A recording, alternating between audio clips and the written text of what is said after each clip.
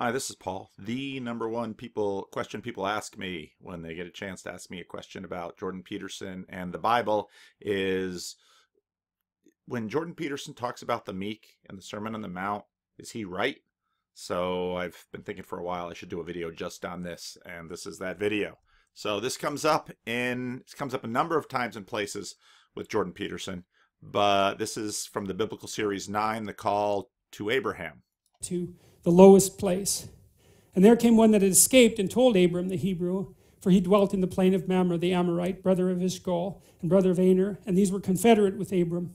And when Abram heard that his brother was taken captive, he armed his trained servants, born in his own house, 318, and pursued them unto Dan. Well, so now we also know that Abram's a pretty brave guy, right? He gets word that this horrible war has broken out in the worst of all possible places, and that his nephew is involved. And the first thing he does is, mount up his posse and get the hell in there and rescue his nephew. So Abraham's whatever goodness is from the Old Testament perspective, it isn't harmlessness, right? It isn't emasculation and castration. It's not that. It's not weakness. It's not the inability to fight. None of that is associated with virtue.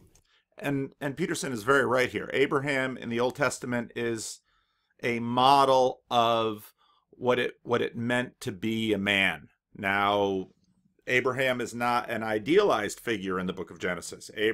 God has to work with Abraham for 25 years, and that's important in the conversation of what a man is. But yet Peterson is dead on right here, that Abraham grabbing his sword to go save his nephew, this is what a man does. And the Old Testament and the New Testament, quite frankly, as we'll see a little bit, well, we'll have to get into that.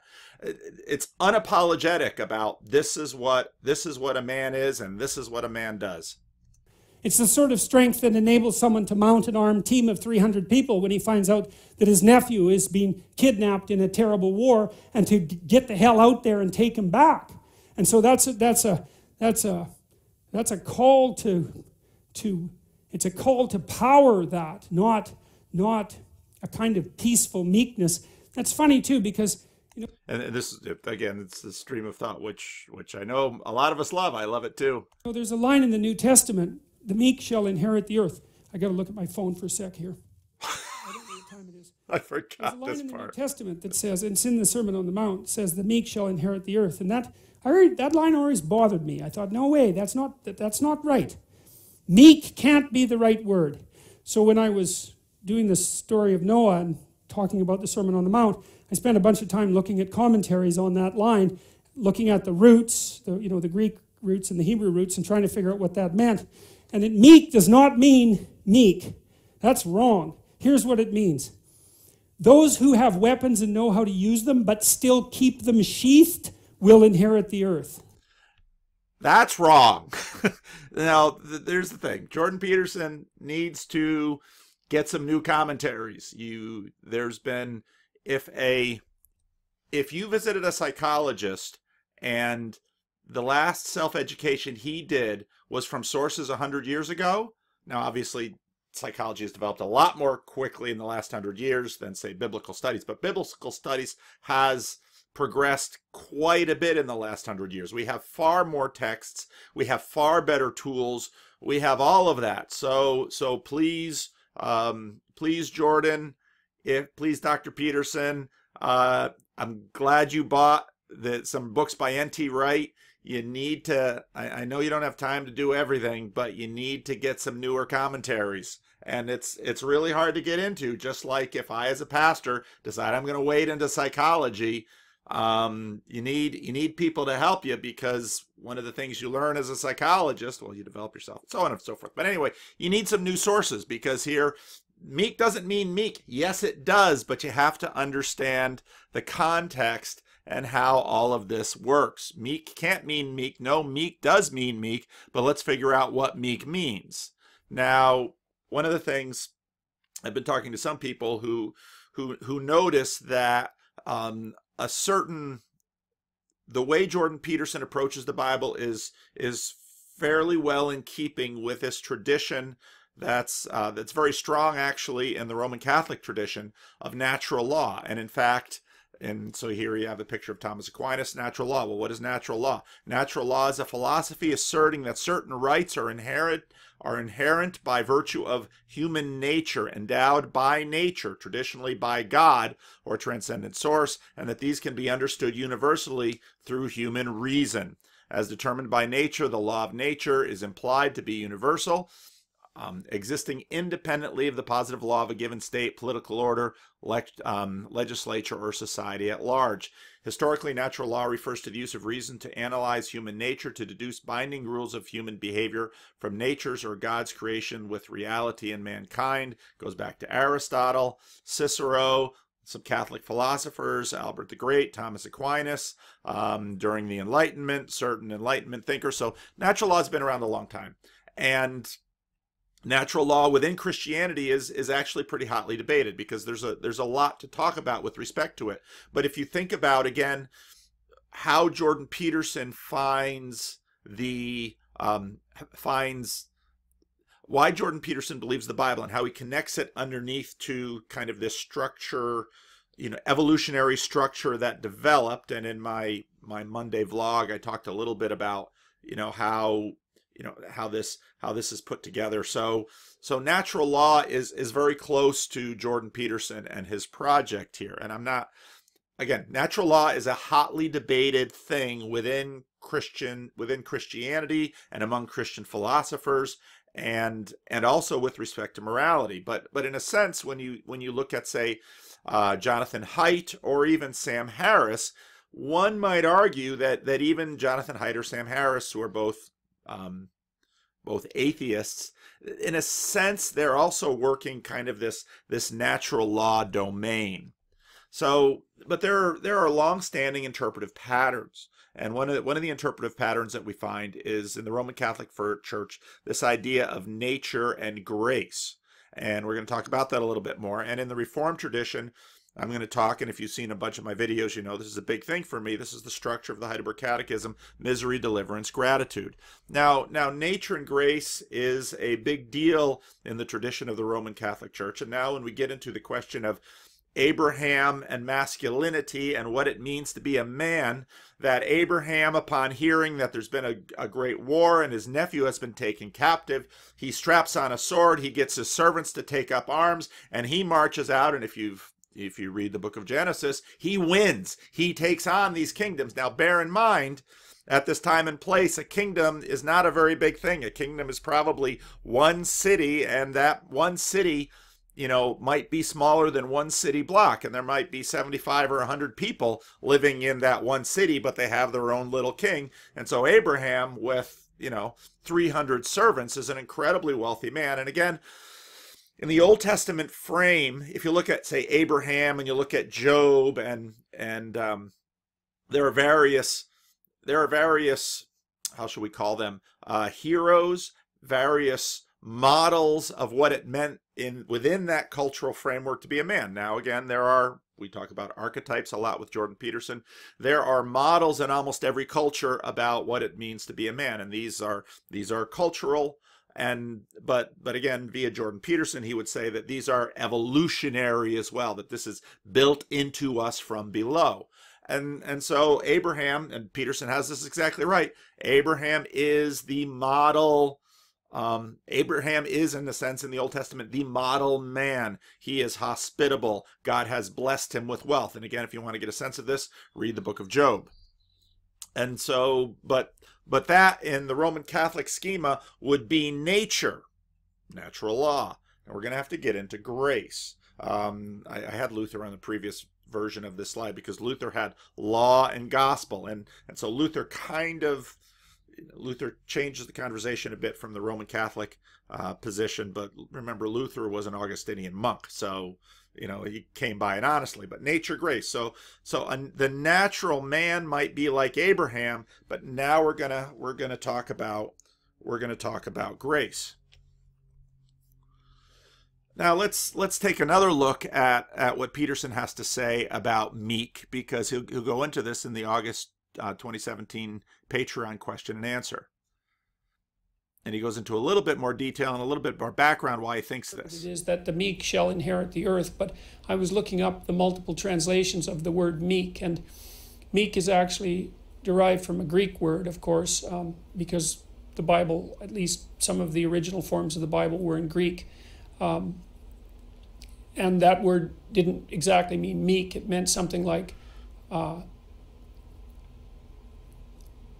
those who have weapons and the ability to use them, but determined to keep them sheathed, will inherit the world.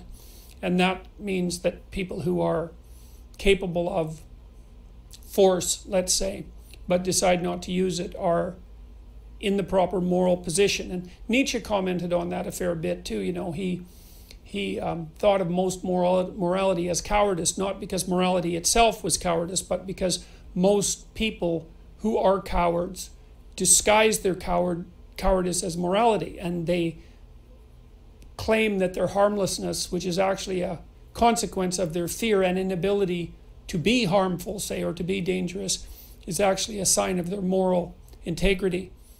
Now, I think Peterson and Nietzsche are correct on this. And one of, I think, the most powerful chapters in 12 Rules for Life is, I believe, off the top of my head, chapter 3, where it's 3 or 4, but it's basically where Peterson begins to deconstruct benevolence. And that hit me pretty hard, that chapter, because, and rightfully so, we ought to, do-gooding can have some really cheap thrills. You can really get your cheap thrills out of doing good. Now, this morning I got to my office and there was a homeless man right outside my door.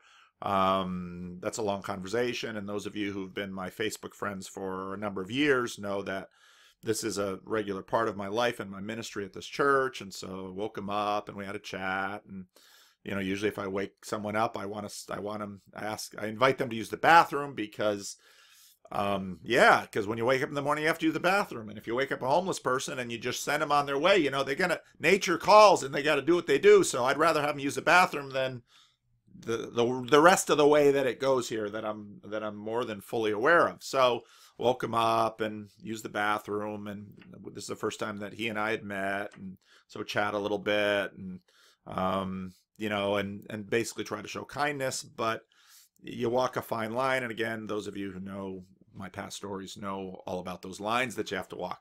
But Jordan Peterson's chapter 3 is really important because, okay, well, isn't this nice of me to be nice to this poor homeless man? Doesn't that give me status? Doesn't that make me feel good about myself? And I often hear this used in terms of, yeah, we should do good things to people because it makes us feel good. Well, in Christian terms, if you're doing it because it makes you feel good, well then, you know, in some sense, this isn't really what Jesus says, but you know, you're getting your reward. You've got your good feelings. And this goes all the way back to Plato and Plato's Republic. The truly just are seen as unjust. And because Plato has this long conversation about righteousness, dikaiosune, and how righteousness works, and the truly righteous person is considered unrighteous by the rest, because if the righteous person is considered righteous by his community, then he's already receiving the reward, and that reward is self-serving. I mean, Plato goes into this in his Republic. So I really appreciated that chapter in 12 Rules for Life, where Peterson, you know, pretty ruthlessly deconstructs do-gooding, and I think when Peterson does this, he's in good company with Jesus, because Jesus deconstructs a lot of this, and Jesus deconstructs it pretty brutally in the Sermon on the Mount, and says, you know, if you're doing good so that you can be seen for doing good, then, well, you've already received your reward. But if you do good in secret, then God will in fact bless you. And so you should do good in secret. But now, okay, and in the Sermon on the Mount, now we're getting into the Sermon on the Mount. We're going to get into, again, how the Roman Catholics saw nature and grace. So the natural hero, all right, let's use those terms. The natural hero let's say, via Jordan Peterson's by evolution, in evolutionary terms, the natural hero is like Abraham. Well, how does grace change that conversation? Well, Peterson has a little bit more to say here. And that's a really bad idea. So, if you're an axe murderer but you don't have an axe, that doesn't mean that you're moral. So now with regards to, so that's the persona. And the persona is the mask that you wear, and that's what persona means, is the mask that you wear to convince yourself and the world that you're not a terrible monster. So, and do-gooding can be that mask. So that when you look at yourself in the mirror, you don't have to run away screaming. And you might think, well, that's a bit of an overstatement, but Jung was very interested in phenomena such as, say, the psychological phenomena that would characterize the actions of someone who might be an Auschwitz camp guard, for example. And, that's a pretty monstrous form of behavior. And the thing about Auschwitz camp guards is that there's no reason to assume, really, that they were much different than normal people. Now, there would have been exceptions, obviously, and what that means is that perhaps you too could be an Auschwitz camp guard, and perhaps you would even derive some enjoyment out of it, and you might think not, but you shouldn't think not so quickly. And this is, when I first started hearing Jordan Peterson, watching his videos and heard him talk like this, I thought, this is a breath of fresh air, because now we're getting into what I think is a Christian anthropology, where we're getting in touch again. I should do a video on my own unique take on Calvinism, but this is a very Calvinistic view of us. It's very Augustinian, that we are, we have this phrase there, but for the grace of God go I, and sometimes we speak it with respect to tragedy, but we should also speak it with respect to malevolence, that in fact all of us have the seeds of evil, when all of us have good and evil runs in all of our hearts, and all of us are capable of becoming monsters. But as Peterson notes, there's different ways to be monsters. You can be you can be a feminine monster, you can be a masculine monster. We tend to, right now in our conversations about power, and we're going to get a lot more into power in this video, in our conversations about power, we tend to look at monster and power, and Peterson is right that power is not in and of itself evil, because, well, for example, we say, if you're a theist, you say, God is, or if you're a certain kind of theist, you say God is omnipotent, God is all powerful.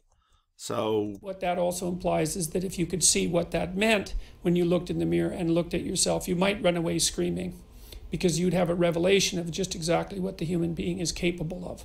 And that's a very unpleasant revelation, and also one of the things that stops people from being enlightened, because that revelation of the evil of the self is part of the journey to enlightenment, and an early part.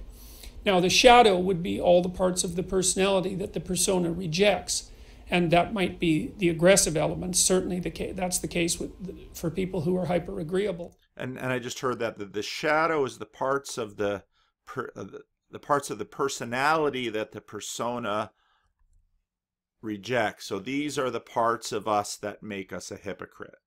These are the parts of us that make us a liar. And this is obviously from Jung. And that's really helped to think in that term, because a lot of times when I hear people talking Peterson stuff, they'll use the shadow as synonymous with evil. But here you can hear Peterson say, no, that you have the persona, which is the front that you want to put up, and then you have the shadow, the part you're hiding, the part you're masking, the part you're keeping below. So I'm Pastor Paul. I'm very kind. I'm very patient. I'm very nice. I'm all in control. But the persona, you don't want to know how impatient I get, how petty I get. You don't want to know the kinds of sins that lurk in my heart, and what I do when I lose my temper, and so on and so forth. So you have the persona and you have the shadow, and he'll go into that a little bit in this video. And again, you can watch the video all you want. Now let's talk about meek, because again, Peterson needs some better tools, because I even tried to find this idea of meek and I couldn't find it, which means here's the reality. If you look behind me, see, these are all commentaries behind me. These are just a few commentaries. People have been discussing and studying and commenting and arguing about the Bible for as long as the Hebrews had the scriptures. This is what we do. And I just in fact saw a Jewish commenter this morning who was talking a little bit about that on YouTube in terms of Peterson, and yeah, this is a long ongoing conversation, but yet words have meaning, and they have what's called lexical ranges, and words can mean a variety of things. And then when you do translation, words continue to have ranges. So is this exegesis right now? Exegesis is the study of interpretation of the Bible. So Christians, pastors do exegesis in preparation for their sermons. And so let's talk about the word meek, but we can't just talk about the word meek. We have to talk about it within the context of the Sermon on the Mount here, because that's important. Nietzsche's observation about sanctified flaccidity, and I think is exactly right, that often we masquerade as noble because we're really just cowards. And as a pastor, that's certainly something I see in myself. There'll be times when it's always difficult to know when a hard word is appropriate and when a soft word is appropriate. And I think most pastors tend to have a bias to go one direction or the other. I know some pastors who they instinctively turn in for the hard word, and some pastors instinctively turn in for the soft word. But knowing exactly which one is right when, and I think clinical psychologists have this exact same struggle, knowing which move to make, well, that's the game. That's the difficult decision. And so Nietzsche's right on that. And then the integration of, in order to get rid of, so you've got the persona and you've got the shadow, and Jung is right that you're going to have to integrate these. Now, this doesn't mean that a persona is evil. We all need to a certain degree. When I'm a pastor, when I'm at work, I take on a role. I need to do that, but I need to integrate these other aspects of my life. Otherwise, that dualism will rip me apart, and actually the dualism leaks out. And when I think, again, when Peterson talks about lying pastors, he's talking about pastors whose shadows have not been fully integrated into their personas. And of course, none of us are fully integrated. This is always a project that we're working on, but this is what we're talking about. So let's talk about the Sermon on the Mount. Now I'm going to use, now again,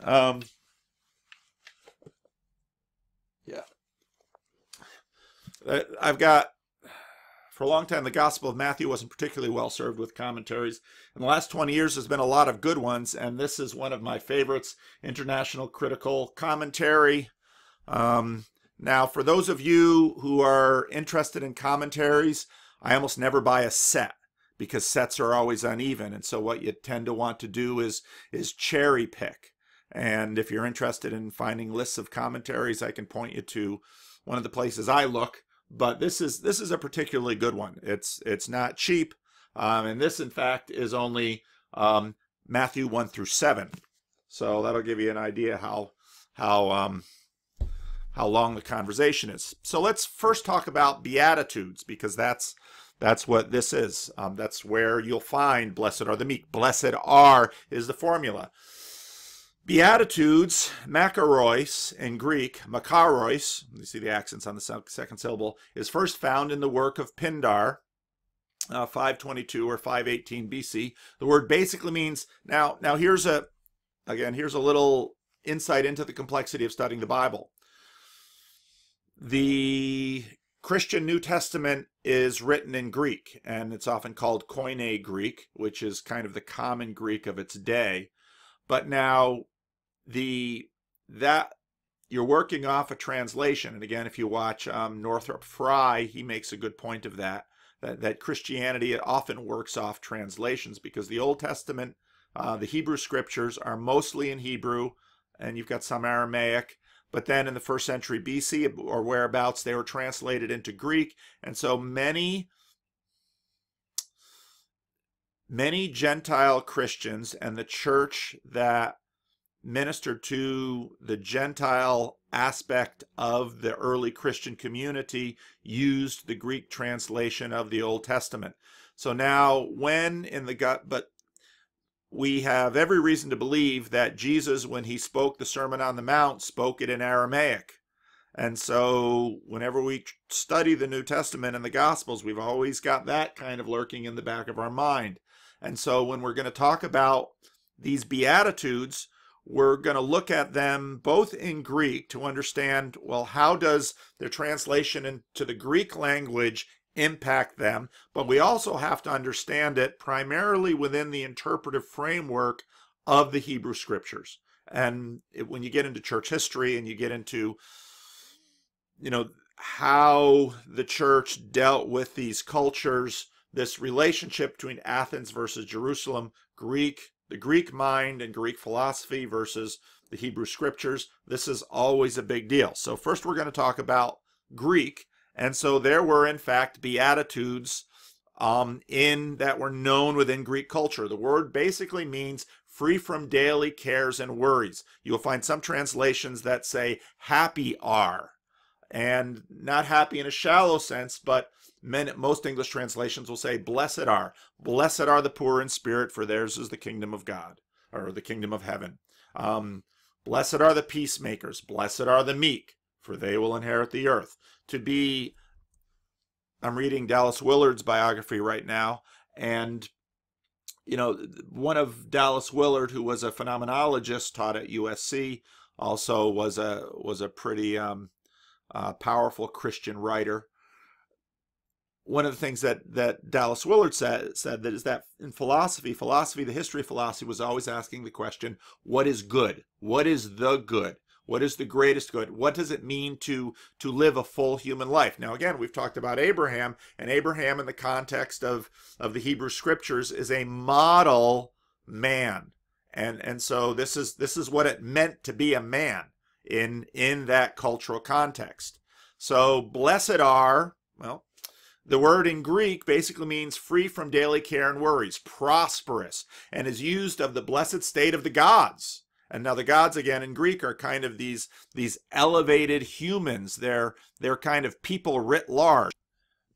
So it frequently turns up in a formula, makarois hos, or happiness is, or blessed are those who, blessed are. This is exactly what you'll find in the translations of the temple. You find them in Euripides, but this is only one of many forms the Beatitude took on Greek soil. And then they go through some of the other, among the other objects evoking the Beatitudes in Greek literature are praiseworthy children, virtue, piety, wisdom, and fame. Now, in accordance with probable Egyptian influence, and again, these are all debates that go on within Christian scholarship, the Old Testament Beatitude formulas appear first in wisdom literature and in literature influenced by wisdom, in sentences praising wise men and holding him up as a model. Now, if you read the book of Proverbs, you'll notice that a lot of Proverbs are attributed to other things. It's helpful to understand wisdom literature in the Hebrew Scriptures. You have the law and the prophets, and the writings in the Hebrew Scriptures. And the writings are books that are, in a sense, that's their literature library. And wisdom literature is about general revelation. In a sense, it's not really science because you don't have the scientific method, but it's about observing and being wise and being skillful and being shrewd and being prosperous. And so if you read, for example, the book of Proverbs, you have all of these proverbs, and the project of the book of Proverbs is that you give it to a young man. Women could read it too, but it was written for men. It was basically teaching men how to grow up to become boys, how to grow up to be men. And if you follow the book of Proverbs, this is what you'll go. And now unlike other parts of Moses and the prophets are addressing specifically Israel, writings are from the various neighbors also in the region, because the idea is that, in a sense, Moses and the prophets are special revelation, but the writings are kind of general revelation-ish. This is what we can learn by paying attention to the world. And so it's in that sense that the Beatitudes, these blessed are, Blessed are you who save your money. Blessed are you who eat right. Blessed are you who raise your children well. Blessed are you who get a good education. Blessed are you who are faithful to your spouse. This is general revelation telling you if you do this, things will go well with you. So now we can already see a connection to natural law here. So this is in the Hebrew Scriptures. Blessed am I, for the women will call me blessed. This is Genesis 30. Job, which is in the writings. Behold, blessed is the man whom God reproves. Blessed is the man who walks not in the counsel of the wicked, nor stands in the way of sinners, nor sits in the seat of scoffers. But his delight is in the law of the Lord, and on his law he meditates day and night. Psalm 1, that's the opening of the book of Psalms. Blessed is he who lives with an intelligent wife, and he who has not made a slip of his tongue, and he who has not served a man inferior to himself. Ecclesiasticus, that's from the Apocrypha, the sliver of the Bible that you'll find in your Roman Catholic Bible, but you won't find in many Protestant Bibles. And Protestant reformers said these are good books and profitable, but they're not part of the canon. So that's kind of the difference between, say, the Catholic Bible that might have the Apocrypha and the Protestant Bibles that often don't have them. But you can get that, you can get a sense from that one. And here's a list of other verses that have them. Blessed is the one who lives with an intelligent wife, and he who has not made a slip of the tongue. Yeah, who of us hasn't made a slip of the tongue? And he who has not served a man inferior to himself. And this is, if your boss is an idiot, woe is you. And so woes are kind of the opposite sides of Beatitudes. Later, the Beatitude begins to appear in eschatological context, particularly in apocalyptic writing. Now, in Christian theology, we talk about eschatology, which is last things. And so you have this narrative, you understand human history like a narrative, and so eschatology is telos, it's ends, it's where things are going to wind up. Now, apocalyptic literature developed in the Jewish communities after their hundreds of years of subjugation to enemy powers and pagan powers and the great empires, and it was this genre that you see. It's very symbolic, so you can find it clearly in the book of Daniel. Especially in the last 5 chapters of the book of Daniel, where you have the sea and the monsters. You know, when Jonathan Pajot did his treatment of Pacific Rim, I mean, he told me he was going to do that. I was kind of like, why are you going to do Pacific Rim? And then when I saw the treatment, I thought, oh, it makes all the sense in the world. You have monsters coming up out of the Great Sea. This is the book of Daniel. And then you read the book of Revelation. In fact, the book of Revelation is Revelation English, Greek, apocalypse. And apocalypse means revelation. And even in our English language, we hear apocalyptic, and that's kind of translated.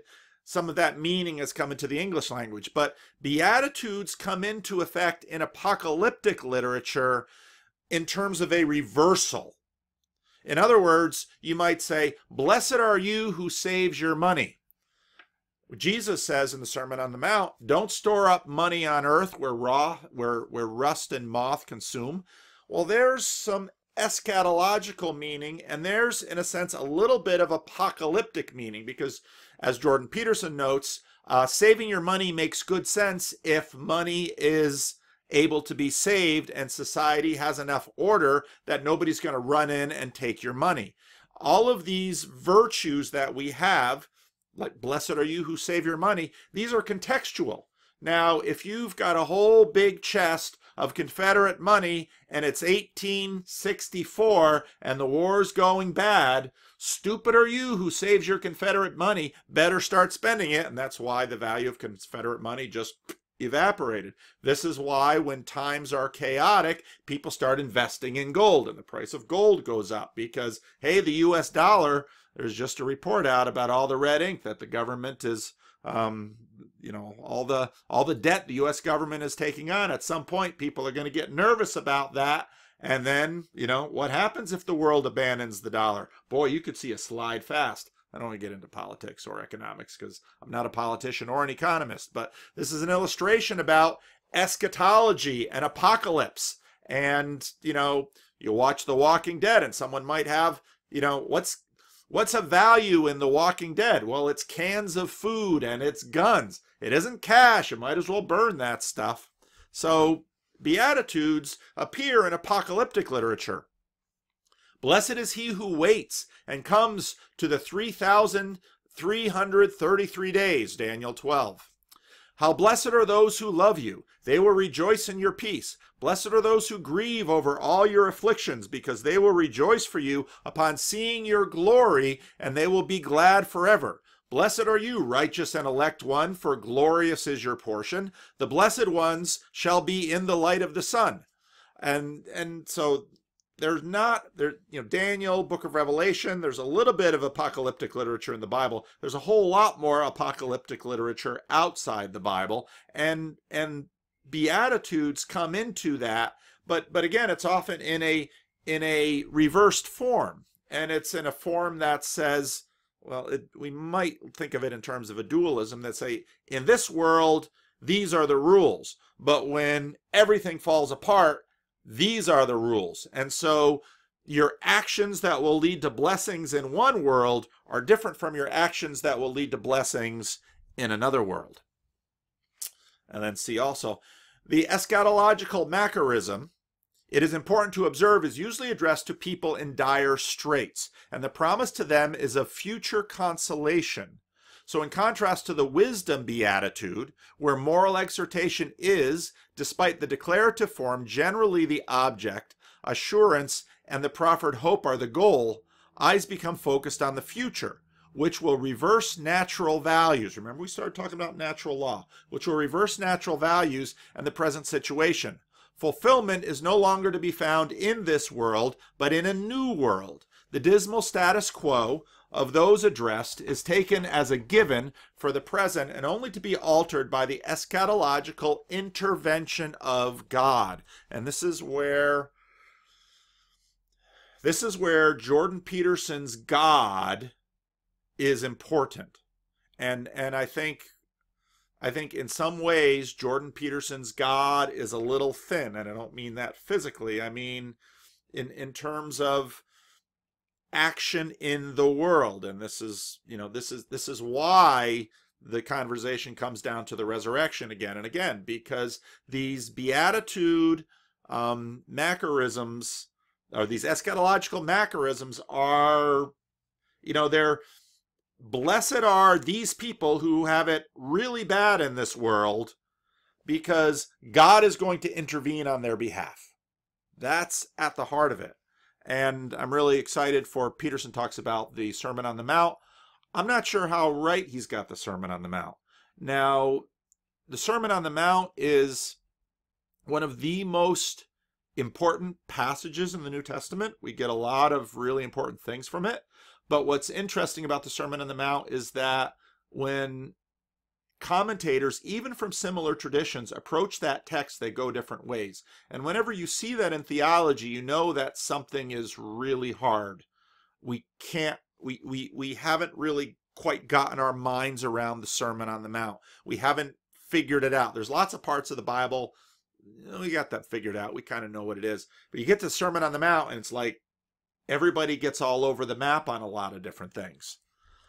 And you get this often with the Beatitudes too, that lead off the Sermon on the Mount. Turning to the New Testament, makaros occur 50 times, 13 in Matthew, 15 in Luke, 2 in John, 2 in Acts, neither a beatitude, 7 in the Pauline corpus, only 3 of which are beatitudes, 2 in James, 2 in 1 Peter, 7 in Revelation. Notice now in Revelation, they're going to be more the eschatological types. The word is used almost exclusively of religious joy. Now that's important. The related noun, makari, now I've got to speak a foreign language and a dead language at that. Makarismos appears 3 times. With regard to form and function, the New Testament Macarisms exhibit diversity and display all the features therefore noted in Jewish literature. Again, the frame of reference for reading the Christian New Testament are the Hebrew Scriptures. And when you uncouple those two books, as what happened in some ways in I don't want to pick a fight with certain elements of the church. When the church stopped reading the New Testament in the light of the Old, things went badly. There are Beatitudes belonging to sapiential tradition, Romans 14. Beatitudes belong to eschatological tradition. There are isolated Beatitudes, Beatitudes in series. The New Testament also contains eschatological woes. So Matthew has the Sermon on the Mount. Luke has the Sermon on the Plain. Anybody who's read both of them can see, there's a connection here. Now, why is it important that it's on a mountain in Matthew? Well, we're going to get into that because Matthew is written to a Jewish audience, and the Gospel of Matthew spends a lot of time trying to orient its argument towards its audience, and it leverages their associations and loyalties with the past. So when Jesus goes up on a mountain, we're thinking symbolically of Moses going up on Sinai, and Jesus comes down with the new law, but Jesus, in a certain part of the Sermon on the Mount, tweaks the law and says, you have heard it said this, but I say this.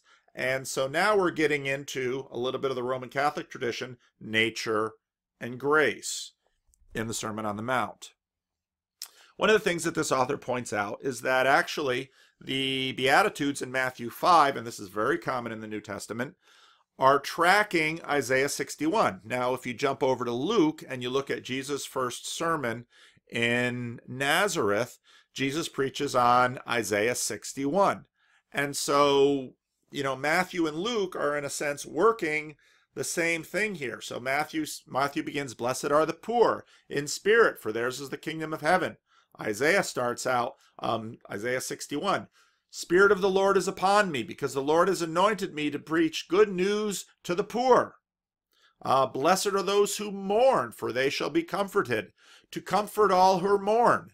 Blessed are the meek. Here we are. Now we're to the meek. Praus. Praus. Blessed are the meek, for they shall inherit the earth. To preach good news to the poor. Now, when you see MT there, that means the Masoretic text. That means it's in Hebrew, and this is the Anawim.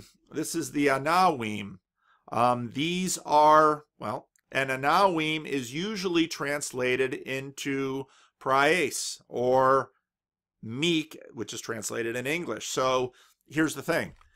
If we want to understand what Jesus means by meek in Greek in the Sermon on the Mount, we have to go back through the Septuagint, probably to the Masoretic text, and look at the relationship between the Hebrew and the Greek in the Septuagint, which is the Greek translation of the Old Testament, because it's in this context that Jesus is using it in the New Testament. Now, Jesus refers to the Old Testament almost constantly in his teaching.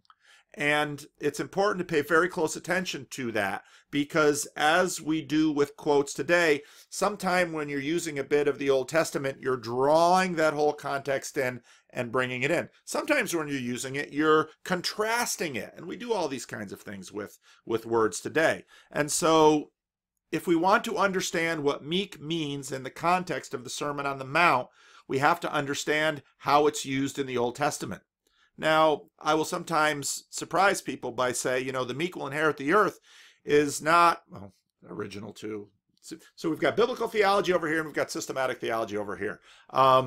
Jesus is quoting Psalm 37 when he says the meek will inherit the earth. This is Psalm 37, at least the first part of it. And now it's a Psalm of David. Now, I'm not going to get into those little things, but for the sake of the readers, whoever puts the psalm in here wants you to think of this in terms of David. And now again, when you think of the type of man that Abraham was, David was a bona fide hero. David, as a young man, takes on a giant while the giant of Israel, Saul, is cowering in his tent.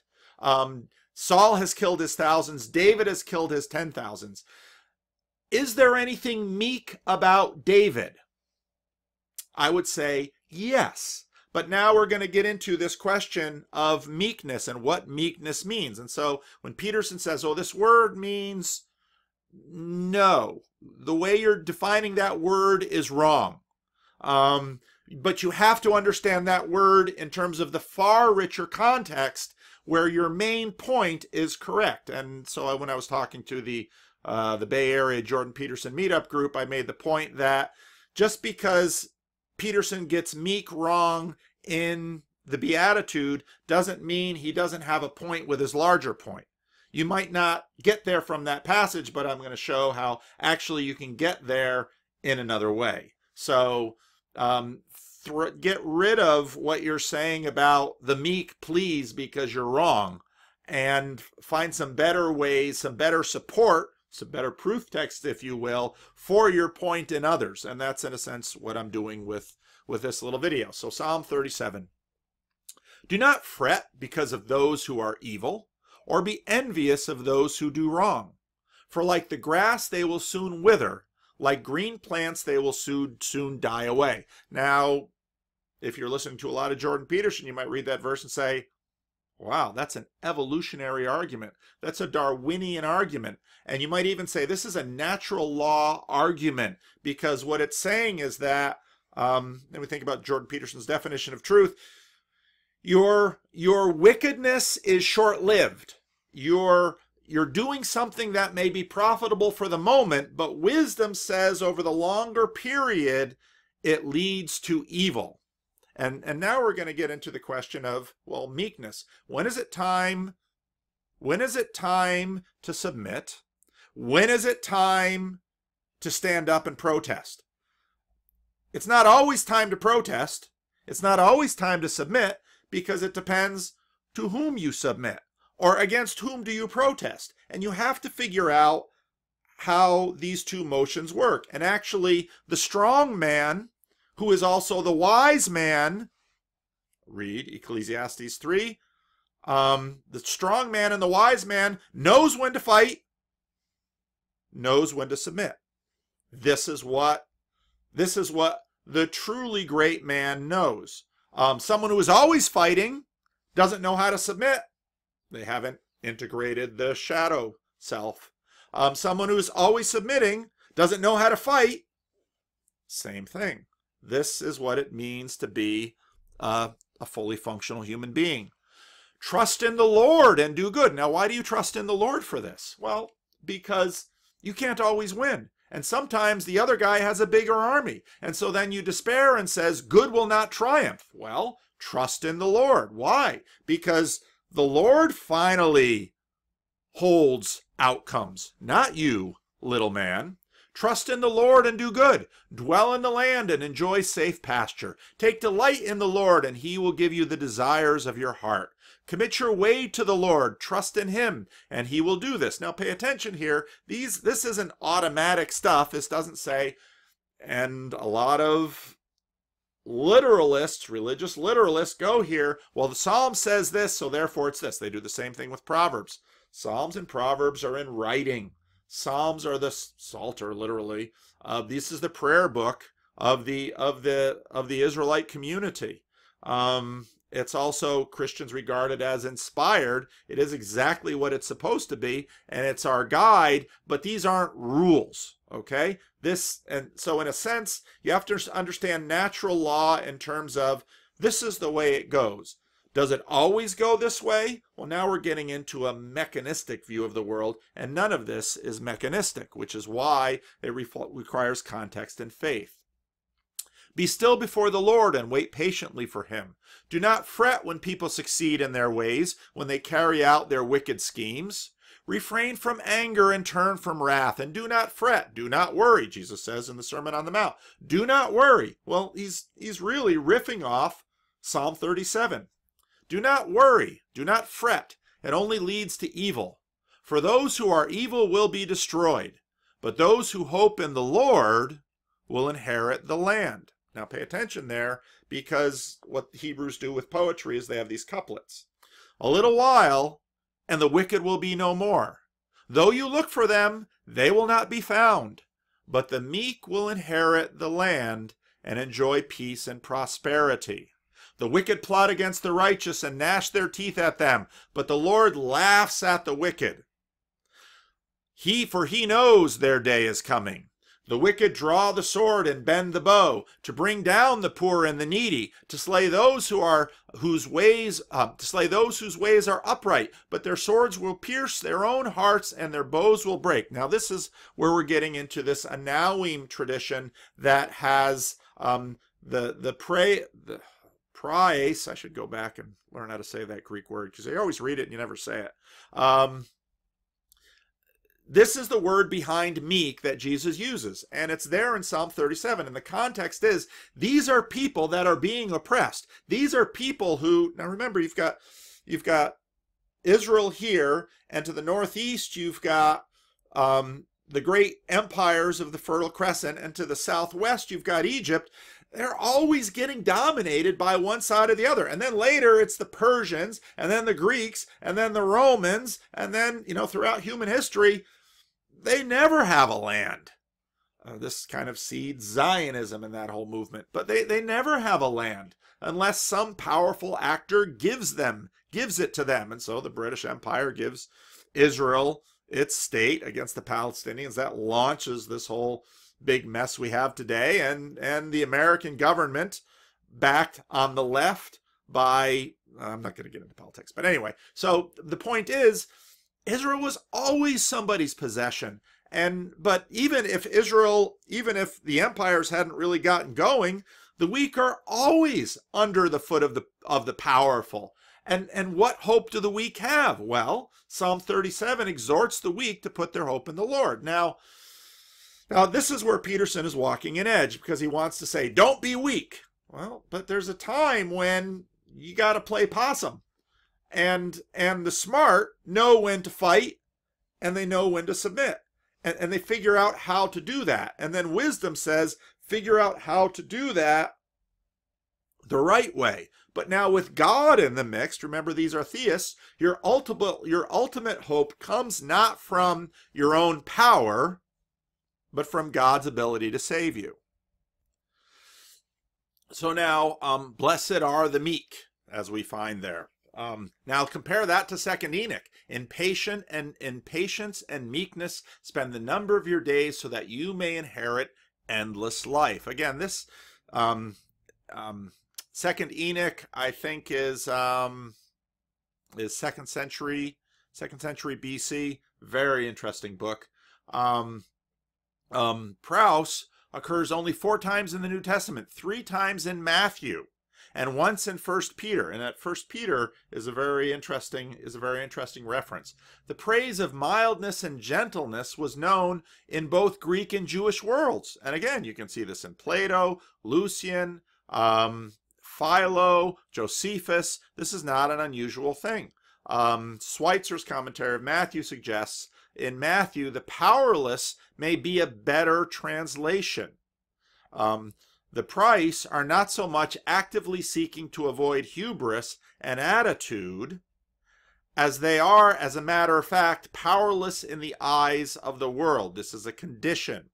Now pay attention here. In both 11:29 and 21:5, Jesus himself is, like Moses before him, called meek. He bowed the neck of his soul and body. This made him in meekness, in so much else, the model.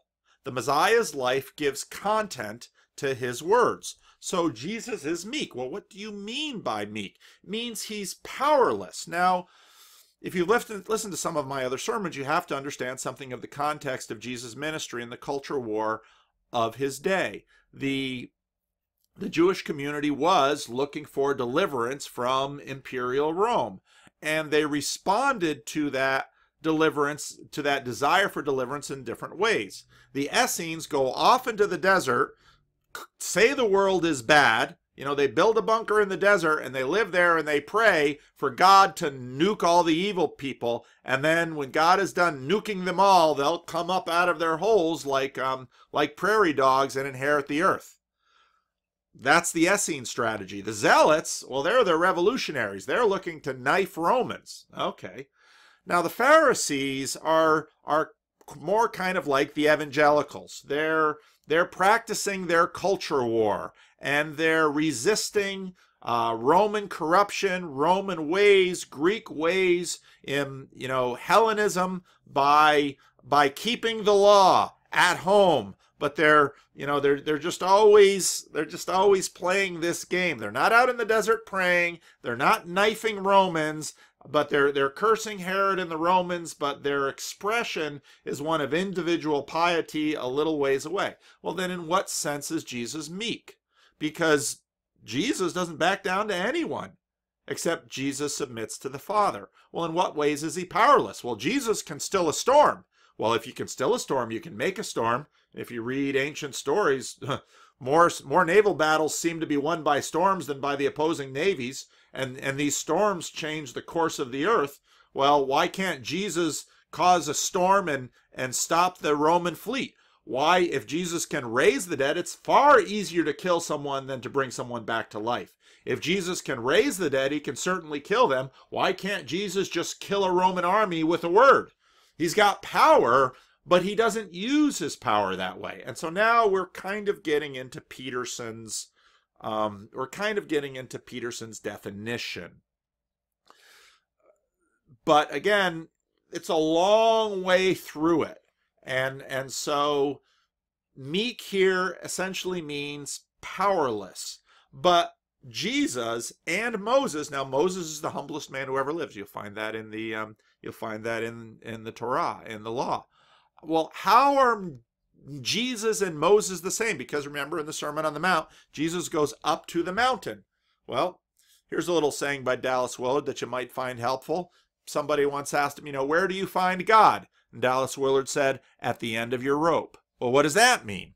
Well, as many of you know, those of you who have become Christians, I hear from many of you, well, it was because, you went into a 12-step program, or because some tragedy befell you, and you had no more resources of your own to fix your problem and to cope with it.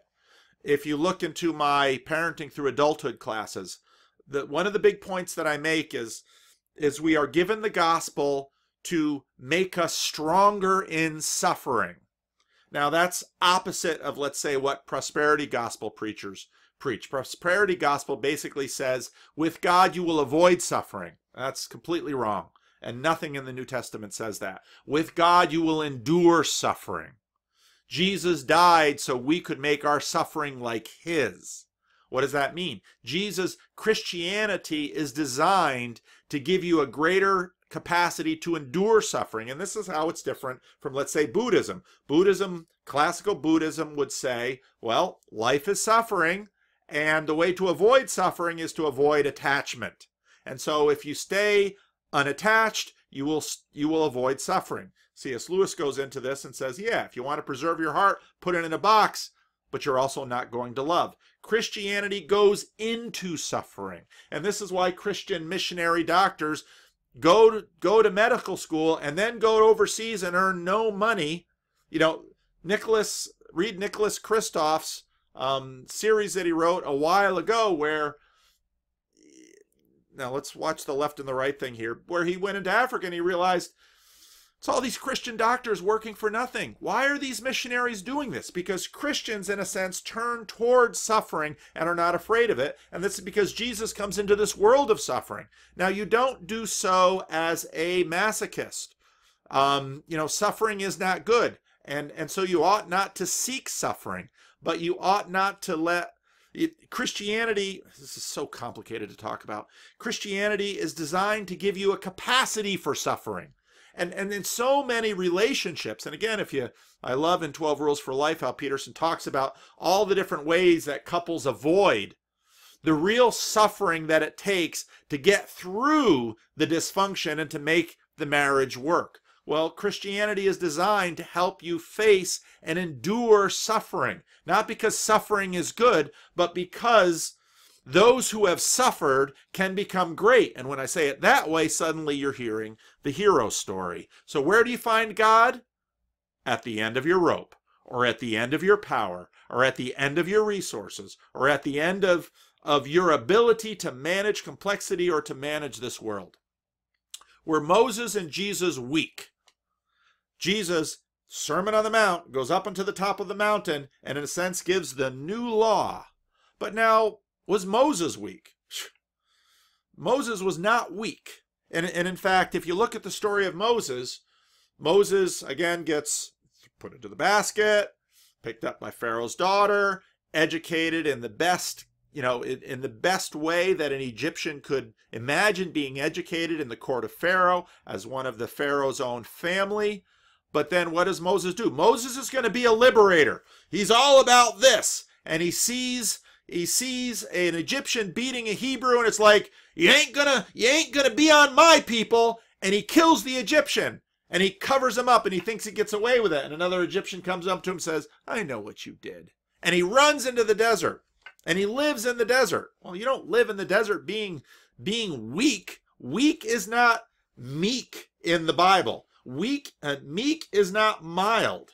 And so Moses goes into the desert, and then Moses finds a wife. Again, the hero's journey. You can interpret all of this within these things. It's going to be fun when Peterson gets to Exodus. I'm really looking forward to it because the stories in Exodus are just as archetypal as the stories in Genesis. So these are good things. But then, Moses is not mild. Moses comes down from Sinai with the tablets, and what does he find? They've made golden calves because Aaron got nervous. Now who's weak? Aaron is weak. Aaron couldn't hold the line. Moses was gone for a while. The people get restless, and Aaron's like, I'm afraid of the people. Moses comes down from the mountain. Moses just seeing God. He isn't afraid of anybody. So then Moses comes down. Moses saw that the people were running wild, and Aaron had let them get out of control. Aaron is weak. And so became a laughingstock to their enemies. Reputation of Israel amidst the nations is a big theme in the Old Testament. So he stood at the entrance of the camp and said, whoever is for the Lord, come to me. And all the Levites rallied to him. They're his tribe. Then he said to them, this is what the Lord, the God of Israel, said. Each man strap a sword on his side, go back and forth through the camp from one end to the other, each killing his brother and friend and neighbor. And now these are exactly the passages in the Old Testament that a lot of skeptics say, aha, see, God is immoral. Well, you can't both say that and say Moses is a wimp. Moses is no wimp. Moses is a hero. He comes down, he knows the right, and this killing is anti-tribal. They're killing their own. Why? Well, this becomes the definition in the Old Testament of zeal. The Levites did as Moses commanded, and that day about 3,000 of the people died. Then Moses said, you have been set apart to the Lord today, for you were against your own sons and brothers, and he blesses you on this day. Now, people will sometimes come to me and say, well, why does Jesus say, unless you hate your father and your mother and your brother and your sister, why does Jesus say that? Well, quite frankly, he's riffing on this. And he's getting into this theme of solely devoted to God. Now, that theme is within a bunch of other themes, and you have to understand it within a hierarchy, okay? So not to... because you can make that idolatrous as well. So, but this is where it comes from, where the Levites, they know what's right, and they're going to make the most painful type of sacrifice. They're going to go against their instinctual tribalism, and they're actually going to kill their friends and their neighbors and their own families for the sake of the Lord. Now, this is going to be controversial, I understand, but here it is. But hear me out to the end of this story. The next day Moses said to the people, you have committed a great sin. For now I will go up to the Lord. Perhaps I will make atonement for your sin. Okay, now we're seeing Jesus and Moses together. So on one hand, Moses comes down from the camp, comes down from the mountain, and in a sense represents God, and says, I am going to deal out punishment for your sins. But now, naturally, Moses might be full of self-righteousness. And he might say, oh, it's all those bad people, and the bad people deserve to die. I and my Levites are the good people. He doesn't do that, because actually that's not manly either. What does it mean to be a hero? What does it mean to be a man? Now, I'm not saying women shouldn't be this way too. We're talking about, men and models here. And remember, Moses is called meek. This is meekness, okay? So Moses went back to the Lord. Now, when Moses went back to the Lord, he could very well have said, Lord, it's not my fault. I was up here. It was Aaron. And he could have said like Adam, it was that Aaron that you gave me back when I said I didn't want this job and I said I couldn't talk. You said, get Aaron. It was that Aaron that you gave me. Moses doesn't do that. Moses says, I take the hit. That's what it means.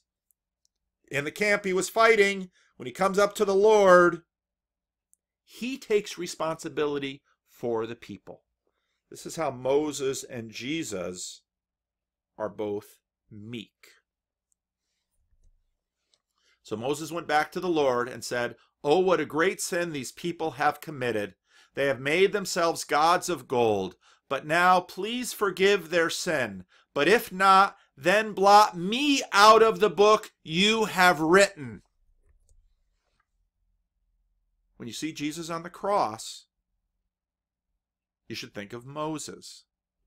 Jesus is disputing with the religious authorities of his day. And Jesus says to them, they said, we've got Moses. And Jesus says, if you knew Moses, you would recognize me. Well, what does he mean? It's right here. This past Sunday, I preached a sermon. You can find it on the church website. You can find it on my playlist on this. You can find it on my playlist here in terms of it was Rough Draft for Sunday, and then also the recording of the sermon. This is what Jesus says. Jesus says, Moses was a pre-echo of me, because this is what it means to be meek. It means you stand up, you're not afraid of anyone, but when you need to submit, you submit. That's what it means to be meek. Moses says, I will take the hit for my people. Jesus on the cross says, I will take the hit for the world. That's what it means to be a man, and that's what it means to be meek. Jesus is the new Moses. John the Baptist expected that Jesus would do like Moses and slaughter the wobbly, slaughter the immoral, slaughter those who weren't down with the culture war project. Jesus was courageous. He didn't back down from anyone, but he feared the Lord. And if you read in the Gospel of John, he's always submitting to the Father. He didn't suck up to Herod or Pilate. And when he's tried, he says nothing to Herod. Herod wants to see him do tricks. Jesus just stands there. And Herod's like, I ain't going to wait for this guy. Get him out of here. And he goes to Pilate, and Pilate's like, why aren't you begging and whimpering? I can save your life. And Jesus says, you don't have any control over me. If I wanted to summon angels and take all of y'all out, I could do so. And I'm sure when Pilate heard that, he thought, shoot, this guy's nuts. But this is the point. When Jesus then goes to the other mountain, which is Golgotha, he does like Moses does and goes up. But instead of just offering it to God and God doesn't take him up on it, when Jesus goes up to the mountain, God says, yes, you will die in place of the people. Now watch the disciples in the gospel. They're clueless. Jesus often gets frustrated and angry with them. Oh, you of little faith, how long do I have to put up with you? But when Jesus is arrested in the garden, first the disciples try violence. Peter takes a sword and cuts off the ear of the high priest's servant. And what does Jesus do? Jesus takes the ear and reattaches it. And Peter's like, I want to fight a revolution. And Jesus said, if anybody's blood's going to be shed, it's going to be mine. That's the mission he's on. Is that meek? No, it's a certain kind of strength. Well, what meek will inherit the earth? Well, it's complicated in the whole picture. And simply by, if you misdefine meekness, you take away the complexity and the beauty of the story and the beauty of the Beatitude and exactly what Jesus is setting up here. And then you have the question, which requires more strength? And then again, this is where Peterson is half right on the meek thing. Which requires more strength? To have the capacity to destroy your adversary, or out of love to withhold destruction from your adversary for their sake? And that is called love. And this is the difference between a parent. You have a parent, an adult human being, and a little infant or a 2-year-old. The 2-year-old makes the parent angry. What does the parent do? Does the parent get angry? Yeah, you probably get angry. What do you do with your anger? Do you get violent with the child? Well, when the parent gives the spanking and says, this is going to hurt me more than it hurts you, it's because it's harder for the parent to withhold the power they have for the well-being of the child. And again, if you read Jordan Peterson's 12 Rules for Life, this is all in alignment with that too. But then we find Peter in the book of Acts. Peter has been changed by the presence of the Holy Spirit. Peter, then filled with the Holy Spirit, said to them, rulers and elders of the people, if we are being called to account. Now Peter's on trial. Before he was afraid. He crumbles under the questions of a servant girl, low status. And this is about as low status you can get, a servant girl. He crumbles under that question. But now, filled with the Holy Spirit, Peter's a different man. If we are being called to account today for acts of kindness shown to a man who is lame, and are being asked how was he healed, then you know this, you and all your people of Israel, it is by the name of Jesus Christ of Nazareth, whom you crucified, but whom God raised from the dead, that this man stands before you healed. Jesus is the stone you builders rejected, which has become the cornerstone. Peter is bold. He used to be scared. Now he's bold. Why? He's filled with the Holy Spirit. Salvation is found in no one else, for there is no other name under heaven given to mankind by which we must be saved. When they saw the courage of Peter and John and realized that they were unschooled, ordinary men, they were astonished, and they took note that these men had been with Jesus. Well, why'd they take note? Because before, the enemies of Jesus said, if we get rid of Jesus, his disciples will scatter. We can see what kind of people they are. Well, they killed Jesus, and new Jesus has arrived, and it's Peter and John, and it stands before them, and they're not running away, and they know very well they could be killed, and they're so bold, the religious leaders fall back. And if you read the Gospel of John, this is exactly happened when Jesus says, I am he, and everyone falls on the ground in the Gospel of John. Well, this is like Jesus was. They're like Jesus. They're meek in all the right ways, but they're strong.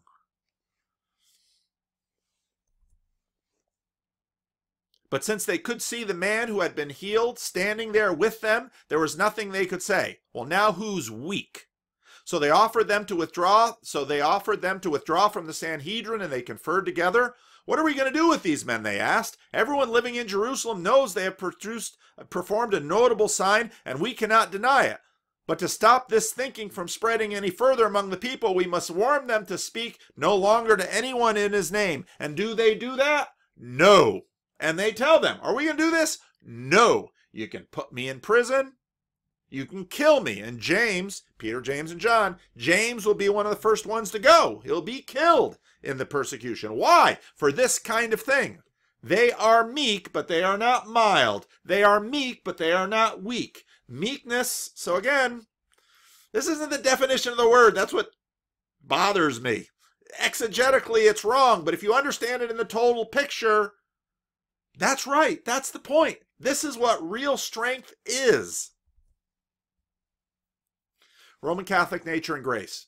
Natural law says that there is a structure to reality built in by its creator. Some of you are given strength. Strength is a good thing. In nature, the strong take the weak. Now, what happens in grace?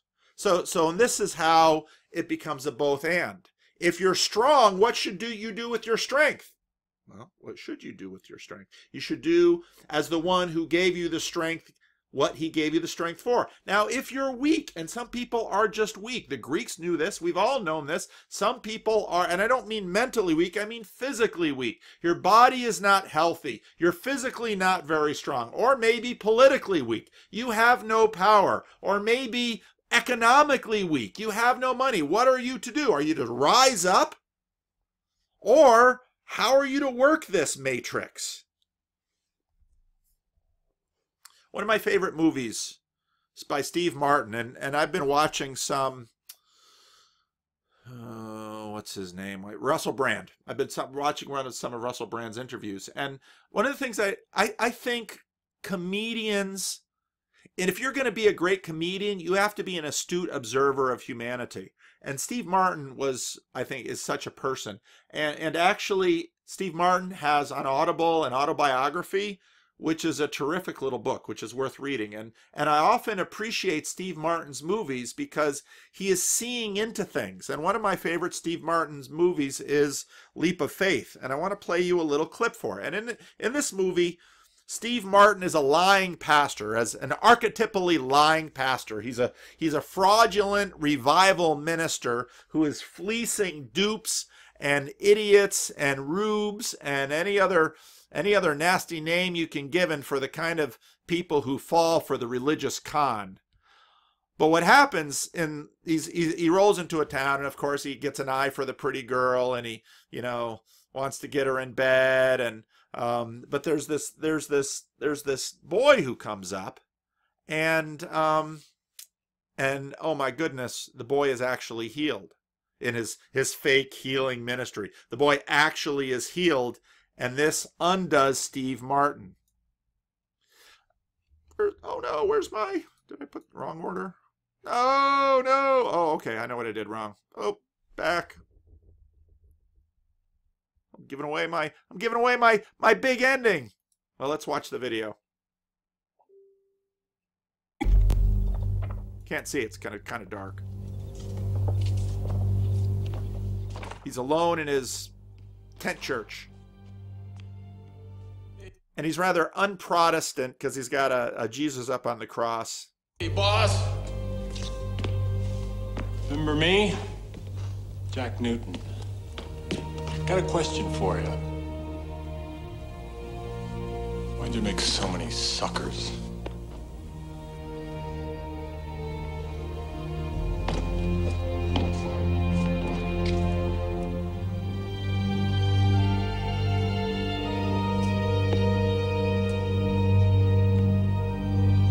Say love never endeth. Well, I say love never starteth. You say the meek shall inherit the earth, and I say the only thing the meek can count on is getting the short end of the stick. You say, is there one among you who is pure of heart? And I say, not one. Ref.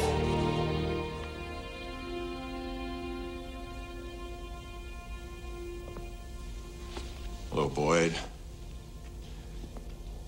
Why aren't you out signing autographs or dancing? I need to ask you a question. I wanted to know when you plan to leave town. Leave? A couple of days, I guess.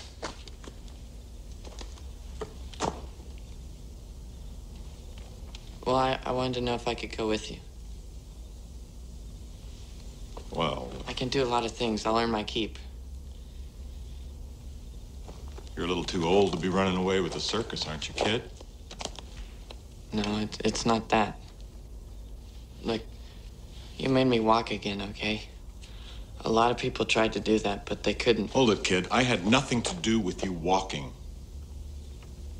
Sure you did. Everybody saw it. Look, I run a show here. It's a lot of smoke and noise, and it's strictly for the suckers. I've been pulling one kind of scam or another since I was your age.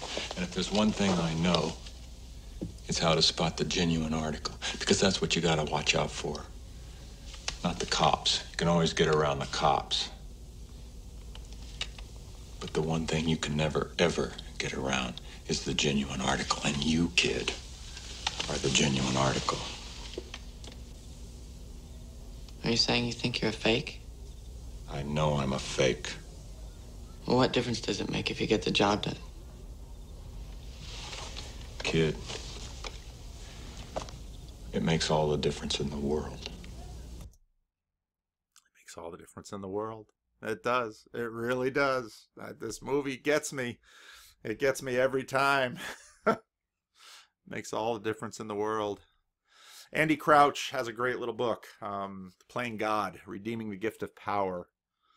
And he gets into this. There is, I should add at the outset, one group of people who talk about almost nothing but power. The academic world, especially the humanities, have been shaped in the last generation by a new attention to the power dynamics at work in human lives and institutions, influenced recently by Michel Foucault and perhaps most deeply by Friedrich Nietzsche. Whole disciplines have reoriented themselves around excavating the hidden power lines in human endeavors. I agree with the Foucaultians that power is everywhere. But in this book, I am going to offer the outlines of a different way of seeing this reality. Underlying much of the academic fascination with power, it seems to me, is the presupposition that power is essentially coercive. That even when power looks life-giving and creative, it actually cloaks a violent fist in a creative glove. I believe this is exactly backwards. I actually believe the deepest form of power is creation, and that when power takes the form of coercion and violence, that is actually a diminishment and distortion of what it was meant to be. Indeed, instead of creation being merely well-conceived coercion, violence is best seen as the result of misplaced and misdirected creation. Why is power a gift? Because power is for flourishing. When power is used well, people in the whole cosmos come most alive to what they were meant to be. Flourishing is the test of power. Writing a book is an act of creative power, with all the risks and uncertainties that come with any true act of creation. Reading a book is its own exercise of creative power, one that requires the investment and risk of time, attention, hope, and a kind of love. I am grateful that you've taken up this book. I pray that when you put it down, you will be one step closer to the flourishing for which you were created, and that as we together make something of the world, the cosmos itself would groan a bit less and sing a bit more as the whole creation awaits the revealing of the children of God. And that is Andy Crouch quoting from Romans 8. And this is the point. What does it mean to be meek? It means to understand what power is, and to understand that life is lived beneath the one greatest power that brought all of this into being, and to live in accordance with this, and to live in submission to that, and it's because of your submission to that that sometimes you do this. But figuring this out is really difficult. Viktor Frankl, The End of Your Rope, Misery. What do you use you? What did I think when I was writing that? I don't remember. It was just this morning. Viktor Frankl, the famous psychologist, went through Auschwitz, the horrific German concentration camp, a place of torture, suffering, and death for more than 1 million helpless people. They were anawim. They were meek. They had no options. But they always had an option. He said, they took my clothes, my wife, my kids, my wedding ring. I stood naked before the SS, and I realized that they can take everything in my life, but they cannot take my freedom to choose how I respond to them. Dr. King, look at Dr. King. Now, I'm an old school. This is the mother's milk I was raised on. And when I look at the so-called liberation movements today, I look at them and I say they have lost their roots.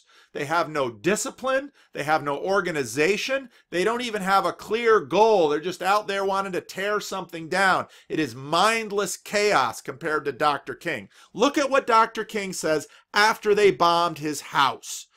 Read the history of the civil rights movement and pay attention to the different camps within it and how they struggled and why we venerate Dr. King the way we do. If you have weapons, take them home. If you do not have them, please do not seek to get them. We cannot solve this problem through retaliatory violence. We must meet violence with nonviolence. And if you think violence is hard, nonviolence is harder because it's more costly, because you absorb the hit and you still don't hate. That is power. Remember the words of Jesus, who lives by the sword will perish by the sword. We must love our white brothers no matter what they do to us. We must make them know that we love them. Jesus still cries out in words that echo across the centuries. Love your enemies. Bless them that curse you. Pray for them that despitefully use you. This is what we must live by. We must meet hate with love. Remember, if I am stopped, this movement will not stop because God is in the movement. Go home with this glowing faith and his radiant assurance. King's words after a bomb was thrown into his house in Alabama, 30 January 1956, in Stride Towards Freedom, 1968. Misery, deliverance, gratitude. The imitation of Christ. Peterson talks about the imitation of Christ. Well, how do we imitate him? The mockers at the cross say to him, he saved others, he cannot save himself. And what we don't see is that he was saving others by not saving himself. And this is the definition of the meek inheriting the earth. And now how do you figure that out? Does it mean you're a doormat? No, that's not what it means. It doesn't mean that you're a doormat. It does mean that sometimes you submit. It sometimes means sometimes you stand up, but because you have no power, you're crushed. And this is why Dr. King and everyone, they took the blows, they took the fire hoses. They didn't find weapons and fight back. They took the pain. They took the hit. The meek inherit the earth. It's in a sense Rocky 1, which was the only good of the Rocky movies.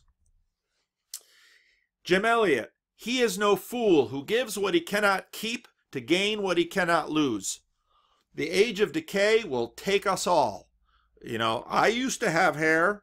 I've still got health and strength. Someday I won't have those things.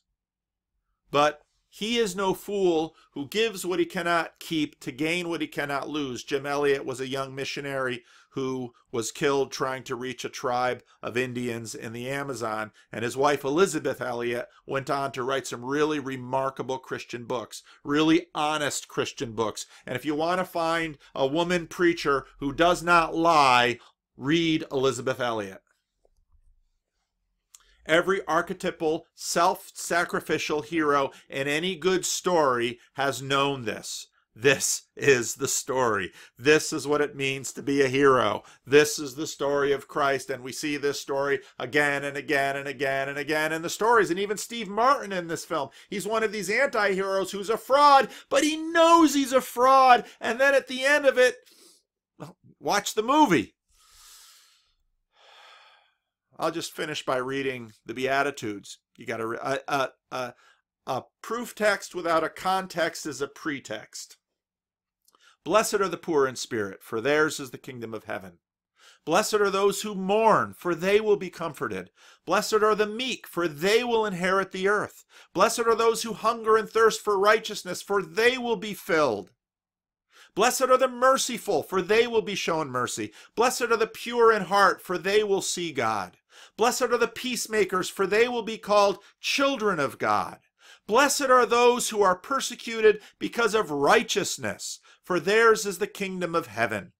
Blessed are you when people insult you, persecute you, and falsely say all kinds of evil against you because of me.